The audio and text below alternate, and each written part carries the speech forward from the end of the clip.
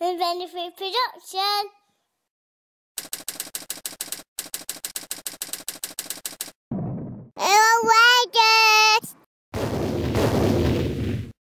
I've been involved with Green Lane and off-roading for a couple of years now. I've progressed from writing reviews of trips to making videos. It can be a tricky thing to do because driving off-road usually means you're bouncing around all over the place and it's in pretty harsh conditions. I've experimented with lots of different kit and had mixed results. Here's a good example of the kind of problem I was getting. I'm shooting this with a handheld camera from inside my brother's car and the screen's dirty and we're bouncing around all over the place every time we hit a rock, and you can see the sun reflecting back off the windscreen as well.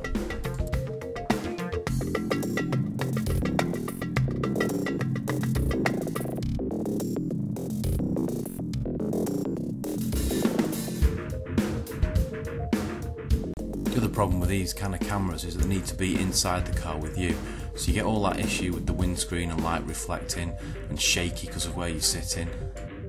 And then they have to be mounted somewhere properly so you can get on with the business of driving. Like with the cameras, I tried a lot of mounting solutions. Most seem to be the single sucker type or ones that strap to the A-bars of the car's bonnet.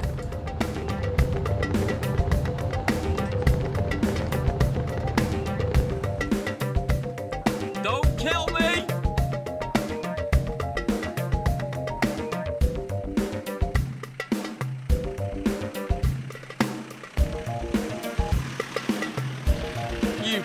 Taking all this into account, I realised that I needed my setup to have good quality cameras.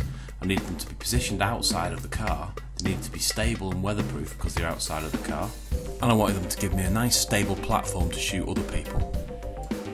So after a little bit of research, this is what I came up with. It's the Kodak's PlaySport ZX3, although the ZX5 is very similar. All of the battery compartments and the memory slots have sort of rubber seals around them so they're nice and watertight.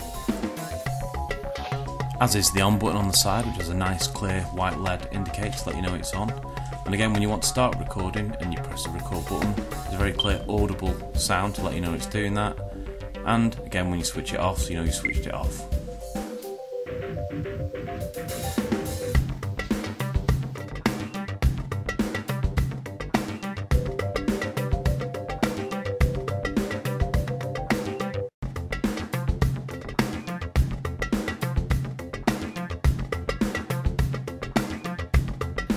I also discovered the camera comes with a cool little remote, so very simply from the comfort of your driving seat you can switch the camera off and back on again, and the footage is nice and clear and simple. I then started to look around for a much more professional mounting solution, and I found this great little bit of kit from VAC Mounts, and you can see a link to them on my YouTube channel. It's got this really strong triple sucker system that locks it really firmly down in place.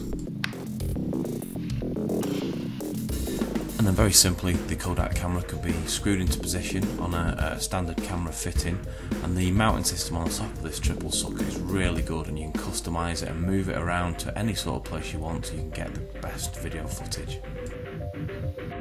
The email address for the company that does these VAC mounts is shown above, but they have said that if you've seen this video and you quote Low Rangers when you buy from them, they'll give you a 10% discount off the price of this VAC mount. So then here's the camera on the front of my Defender, mounted using this VAC mount setup, and this one's set up for forward facing shots obviously. And I think the combination of this mount, the image stabilisation on the camera, and it being positioned over the front axle gives you really smooth footage. The other thing I like to do is position the camera just so you can see an inch or two of bonnet, and it gives you some orientation and an idea of how much the car is pitching and tilting. Just like that there. But generally look how smooth that footage is, and then compare that to the handheld stuff I was shooting previously. So this is how it all goes together, and that's the forward camera mounted on the front of my Defender, and moving around to the back of the car you can see how I put the rear facing camera on, which gives me some really good footage. You can see how it tucks away here as well alongside the spare wheel, so it's nice and protected. So all fast to set up and nice and easy to use.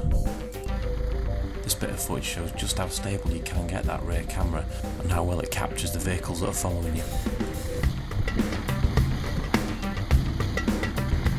Sound's never been a massive issue to me because I just dub it out later on anyway, but even so this camera picks up a nice bit of background engine noise which just adds to the video.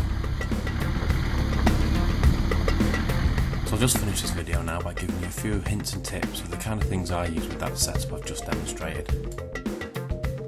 With this camera, for a decent action shot, you're far better off shooting at 720 at 60 frames per second.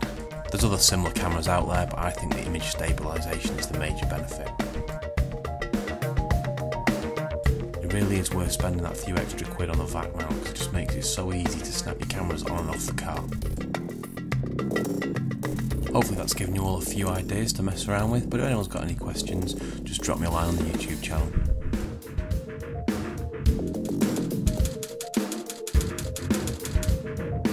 I've got to say that was rubbish.